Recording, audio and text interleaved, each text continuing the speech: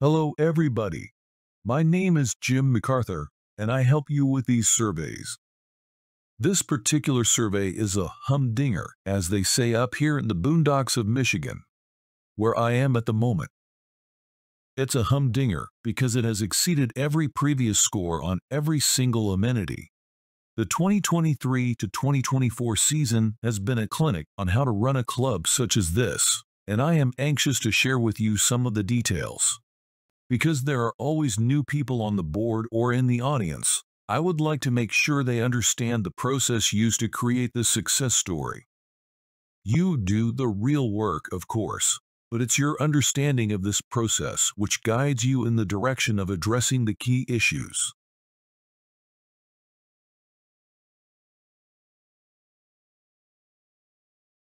You do a survey because you can't do a census. A census is when everybody answers your questionnaire. A survey is when only some people answer. Your goal is to make intelligent decisions on behalf of the entire population. It should be apparent then that all surveys are simply estimates of what the population believes. But if enough people answer, that estimate is a very accurate picture of what the entire population thinks, even including the opinions of those who did not take the survey. That's sometimes difficult for people to accept, but it's mathematically true. Our purpose is to make good decisions about what the majority wishes to do. For that purpose, the survey is adequately accurate if we get a good response. In our case, we always get around 1,000 responses to each survey. This year, we topped out at 985. We have 1,299 doors and about 2,500 people who are given a chance to respond to the surveys. And this year, we got a 40% response rate. That is very good for this kind of thing. And it allows us to say with 95% confidence that the numbers you will see today are within 3% of the true number, where the true number is the answer we would get if all 2,500 had taken the survey. It is plenty accurate enough for what we are doing. So let's start with how we scored these surveys. The possible answers for each question are in a numeric range from 1 to 5, where 5 meets or exceeds your expectations, and 1 greatly fails to meet expectations. With numbers, we can make quantitative calculations, and that is very important. Never forget, our goal is to have the member decide for us what is good and what is bad. This must be done by the member, not the guy running the survey. I've seen many cases where the response options were not designed correctly, so the required differentiation was not done by the members. Therefore, the guy doing the survey could only make some kind of guess at what caused the change in a score. No survey guy will ever say, "Sorry, but we did not learn anything from this survey." When we get these scores, we plot them on a graphic like this. The range is from 3 to 5, and the middle white line is at 4. We take all the responses on an amenity and average them to make a single plot on the satisfaction scale. This is what it looks like for some amenity, let's say golf, and it looks like the average is about 4.25 or 4.30. Then we look at each and every person's score, first for the amenity golf, and then for the overall question of whether the club is meeting that person's expectations, and we compare those two scores. The comparison for an individual means nothing, but if we do that with sophisticated statistics for all respondents, then we are able to calculate a single number which tells us how important that amenity is, how much influence it has on this population when they consider the question of whether the club is meeting their expectations or not. It's called a regression analysis, used thousands of times daily in the world of commerce, but never in the world of club surveys until we introduced it back 20 years ago.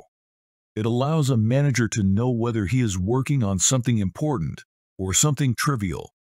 The resulting graphic is called a quadrant chart, and you will see it many times again as we analyze the various amenities.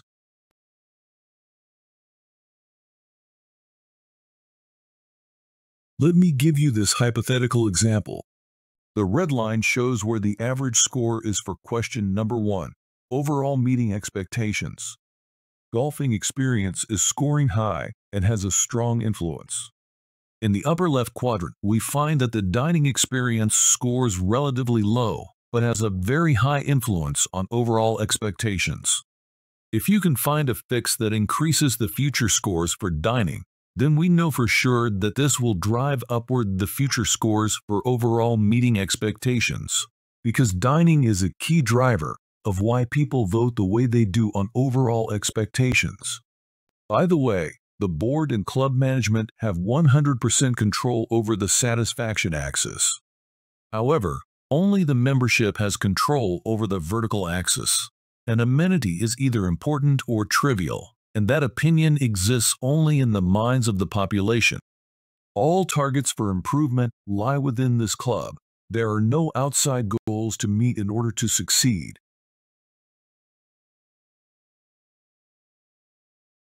And so, when you do these fixes for a long period of time, one at a time, always targeting the item which has the greatest influence, then you get a chart like this, and this is where you are. In 2024, all key amenities and measuring points are now scoring at 4.20 and above, and all of them are important influences as to whether they impact how members feel about their expectations. An absolutely marvelous achievement over the past 15 years. But now we will take a look at each amenity and point out how we can keep this success story going for another 15 years.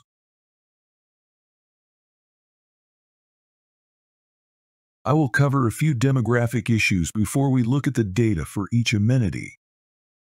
I said earlier that we have 1,299 doors involving only 2,500 people, and that is because we have about 8% singles.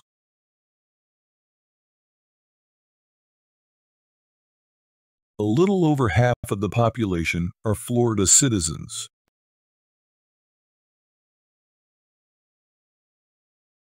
And about 20% of those reside here on campus year-round, while another 50+% are here only about half of the year, retreating as snowbirds when the hot weather hits.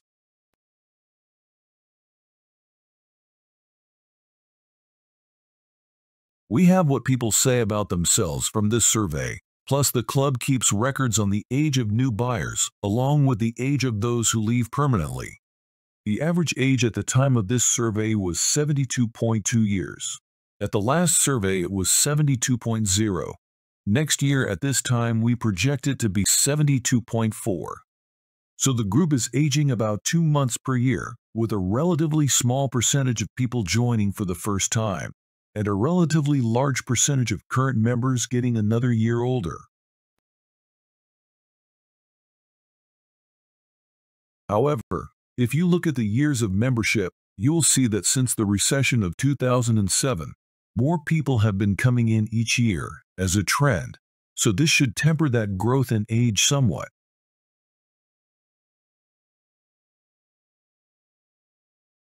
And if the situation I described on the previous chart continues, then the aging process we have recorded since 2016 will slow down, and by the year 2033, the club will not average 76 years, but will average 74.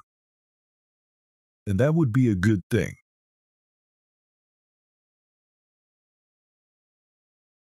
As we now begin to analyze the various amenities, products, and services, the first thing to look at is the Strategic Satisfaction Index for 2024.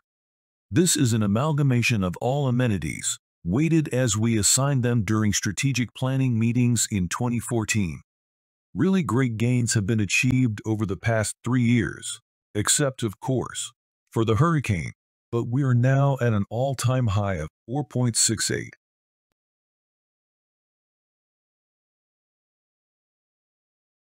So, now let's look at why that strategic index keeps climbing. Here is that overall chart I showed you earlier. Everything except the dining experience scoring at about 4.50 or higher. But don't forget that 2023 was the first year dining came in higher than 4.00. and this year it got even better once again. Let's start with an analysis of the dining experience.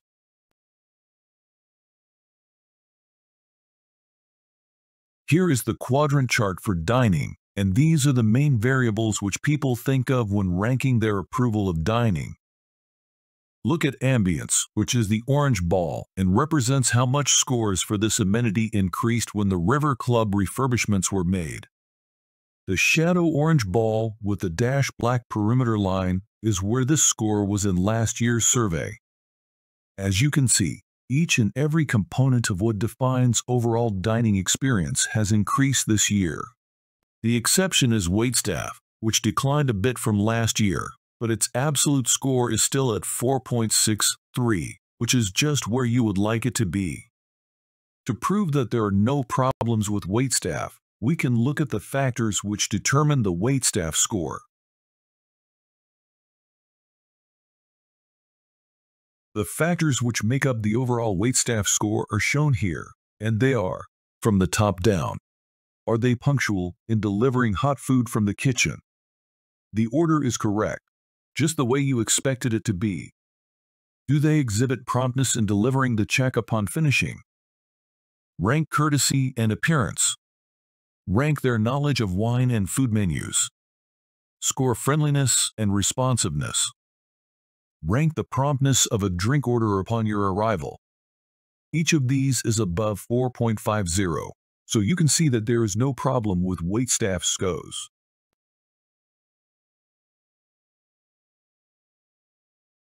There is a problem, however, with one dining room service which scored lower in 2024, and that was reservations. Let's look at the impact reservations had on overall dining experience. Here we see that the score from all respondents to the survey on the question, overall, how satisfied are you with your dining experience, was 4.20. However, here is the score given to overall dining by those 281 people who scored low on reservations. Obviously, their dissatisfaction with reservations is having a major impact on the total population score for dining. Finally, here is where overall dining would have been without those who are dissatisfied with reservations.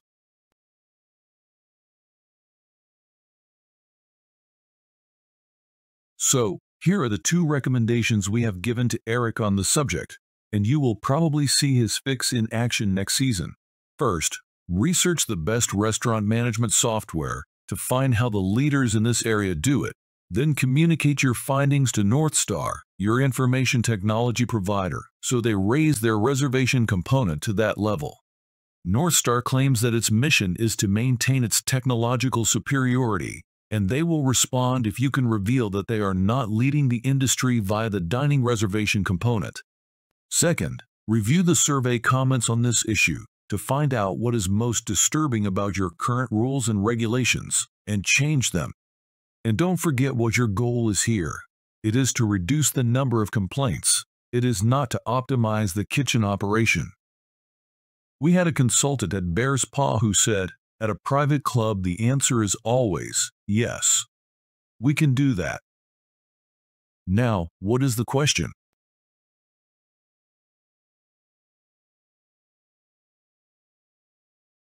There are no problems with the golfing experience, as you can see.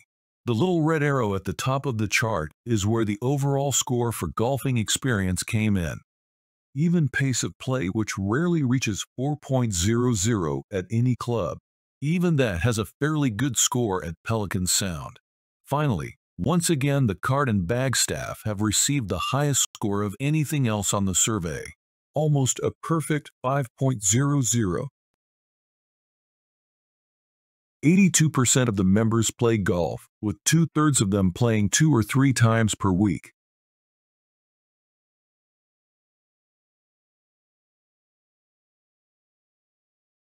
Of the 82% who play, about half are involved with league play and half open play. 16% of our population plays on Men's Day. 14% of the ladies play in the 9-hole league. and 12% play on Ladies' Day or in the Women's Golf Association group. Community management year over year shows a very significant improvement and very high scores. As you see from the shadow scores of 2023 to the solid scores of 2024, each of the items being managed had a major improvement in its score in this survey. The red star is the score for overall community management in 2023, and the green star is the score for the same question in 2024.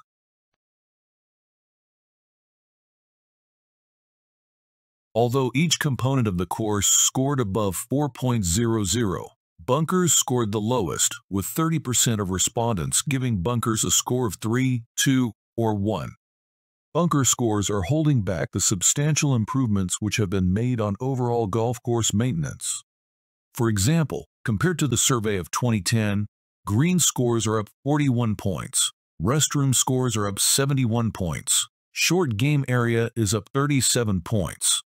But 15 surveys later, the score for bunkers has dropped 9 points, while simultaneously changing from a trivial factor to a key driver of overall golf course opinions.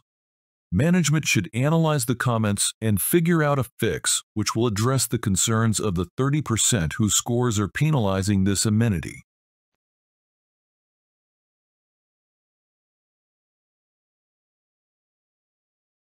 Scores are high for the fitness program, which suffered heavy damage during Hurricane Ian in 2022.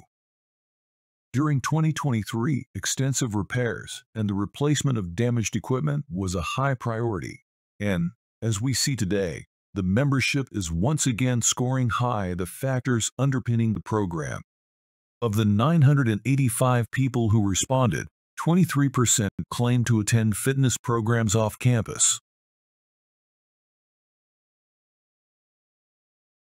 The Rackets program at Pelican Sound is very likely the best in Southwest Florida. And, as you can see from this quadrant chart, members are very satisfied with the way the courts are maintained and the program is being managed. In the past 7 years, Pelican Sound made 2 critical strategic decisions. One was to build this extensive Rackets program. The other was to build extensive outdoor dining into the main club renovation. When the COVID-19 pandemic hit, Pelican Sound people had outdoor exercise and dining options which did not exist at most other clubs. As a result, those clubs had no food revenue, lost much of their waitstaff, and had to charge their members with large operating assessments. Not capital assessments. Those came later. I'm talking about operating assessments, which are normally very rare. Today, many clubs are engaged in catching up or patching up those strategic shortcomings which they missed during the brief window of opportunity prior to the pandemic. It is decisions like this which define the quality of leadership in your top echelon clubs.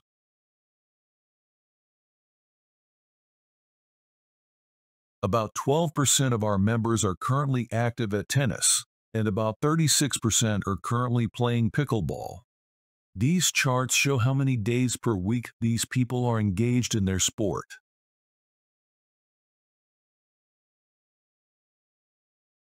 Here we have 2 charts involving water sports. The red bars show how scores declined across all amenities in 2023 following the hurricane in 2022. The blue bars then show how scores for the amenities rebounded in 2024 versus those 2023 scores. Particularly in water sports, this program is back running again, and that was a pretty quick recovery, considering all the damage involved.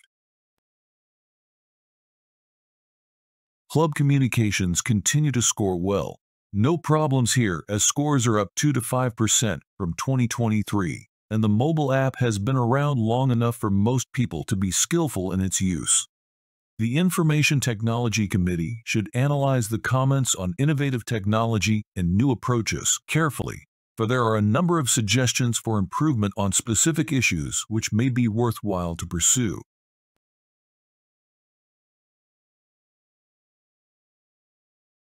Scores are very high for administration, up 3 to 5% over last year, and with many comments supporting the people in this part of the club.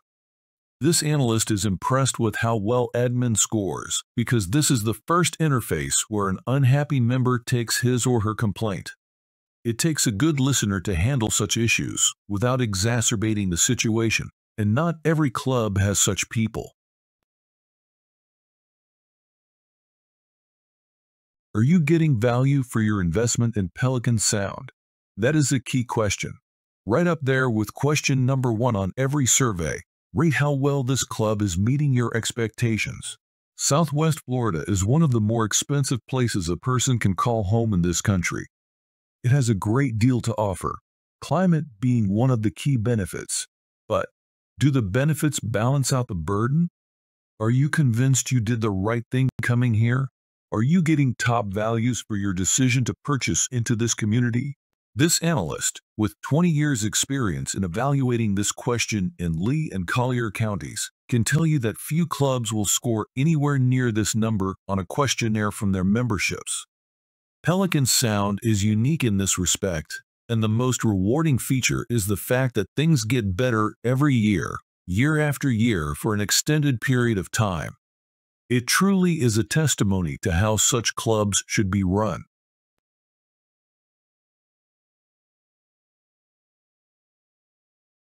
There are no apparent problems with security and privacy, which is now getting very high marks. The club is in a study to empower club cameras to be smart problem identifiers via artificial intelligence. This is coupled with a training effort to ensure a seamless transition for guests and vendors. In addition, this amenity is very well led, as you can see from this recent comment from the general manager. Captain Cherise, for 8+ years, continues to go above and beyond the call of duty to ensure the members are well supported daily. Eric Long.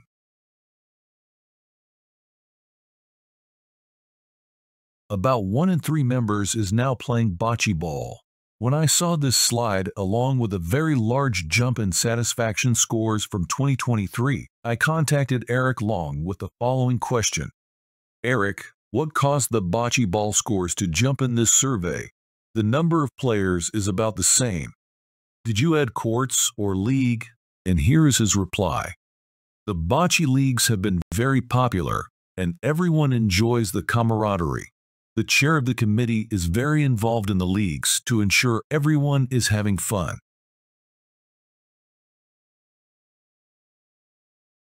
So, why did I leave security and bocce ball to the end of this report?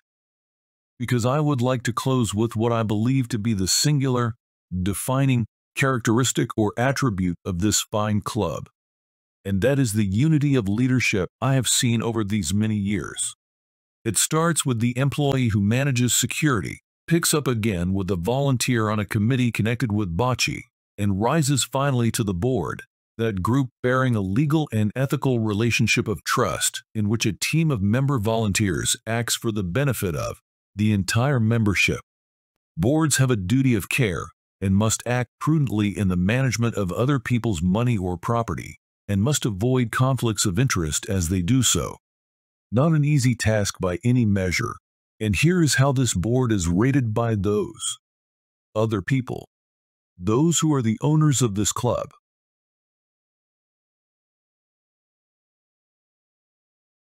Outstanding recognition of their hours spent coming from those who know them best. Listening and communicating were at an all-time high as the club rebuilt from Hurricane Ian. Catastrophes can be very disruptive. The best boards have a recovery plan, and the best communities remain flexible and understanding as management deals with the aftermath. Leadership and followership are symbiotic. You can't have one without the other, and the better you are at one, the better you are at the other.